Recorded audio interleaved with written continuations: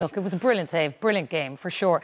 Lots of people talking, Donal Óg, in the aftermath of it, about it not being on television, about it being on GAA Go, and this has become a big talking point. And I guess it's around the visibility of the game and hurling. I know you have long-held beliefs that didn't just start this weekend about it. Yeah, definitely, Jackie. You've heard me on about this for a good number of times. Like, hurling needs oxygen, right? And I have no issue with pay-per-view. That's part of the landscape, and it has its role to play. But if you look at, by next weekend, when Clare play Waterford, 4 of the biggest Munster Championship games will have been on pay-per-view. The GAA have introduced this microwave hurling championship, this compressed season, where there's 11 weekends of hurling. I would say 3 or 4 of those now, you're not going to have any games on free-to-air. And you'd have to ask, who is accountable for the promotion of hurling? Because whoever it is not doing a good job. The GAA took on trusteeship of it. It looks as if they're actually shrinking the game instead of growing it. And I would say you'd have to question, are RTE and the GAA exploiting hurling? How many Munster Championship games in the football compared to the hurling have they showed? It looks very like that they're using hurling to get this joint venture off of the ground, whereas it should be the other way around. There's loads, hundreds, thousands of brilliant volunteers out in the game who are trying to grow hurling. As I said at the outset, it needs oxygen. There's no better oxygen that you'll get in the game than the imagery coming out of the likes of Tip and Clare from a full Innis, that being beamed into every house in Ireland. The Clare and Limerick game, the power of that. My nephew, my father told me lately, can name all of the Liverpool squad. I don't think the young fella was ever in Liverpool. Why is that? The opportunity we've lost over the last number of weeks to market the game has been huge, not to mention last night. And all the kids, I mentioned them at the start, going down to the match with their hurleys and so on, was brilliant. But what about all the kids that we're trying to introduce into the game, trying to grow the game, trying to bring new demographics into it?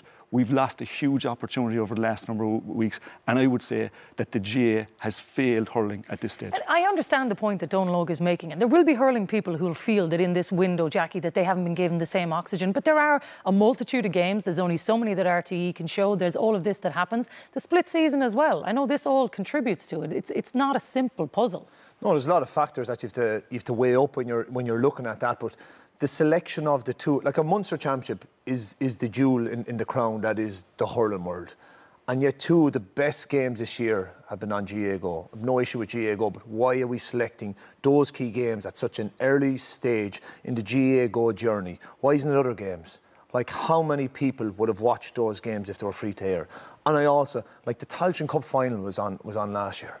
Like, we're struggling to get our main games on, but yet the Tailteann Cup can take precedence. So that's a great point, Jackie. The Joe McDonagh is an outstanding competition. There's not even a hope of that getting on mainstream, really, when you look at it, we can't even get our main games on. So that's what the frustration is.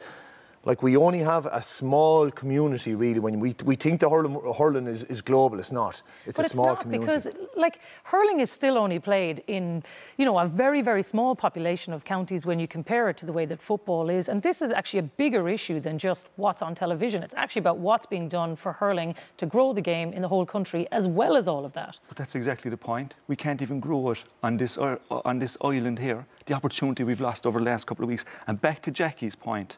These are facts. Last weekend, last year, we had an All-Ireland quarter-final played at lunchtime, right? Imagine that, an All-Ireland quarter-final played at lunchtime on a Saturday.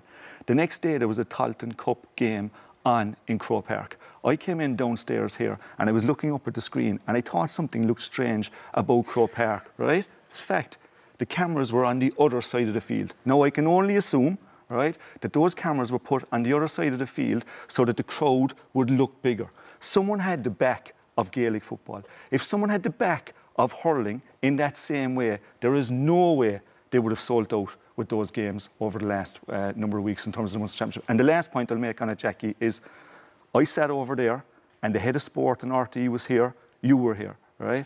And I said that given what was coming, that was a number of months ago, given what was coming with the coverage of the games in this country and on this station, we should put a rugby ball up in the corner of the screen up there, right? And I'm very proud of the Irish rugby team, and they're a credit to the country, and we all hope they'll win the World Cup. But in terms of being a competitive space, the GAA have waved the white flag because we've now given over 2023 to rugby country? Well, look, in fairness, we can't compare all the sports here, and that's not what this show is here to do. And in fairness to RTE, I'm not going to decide what we show and what we don't show, but I think showing more rugby has actually been a really positive thing for this country in general as well, and I don't think that that's what this is here for. But I understand your point. We're here to talk about hurling, Jackie. Yeah, no, I do understand. And it's a competitive space, and there's a duty on the GA, the leadership of the GA, to fight for hurling, and all of those facts would suggest that they're not up for that fight. Yeah, and look, to be fair, I think that is a fight that is going to go on, and I do understand your opinions on it.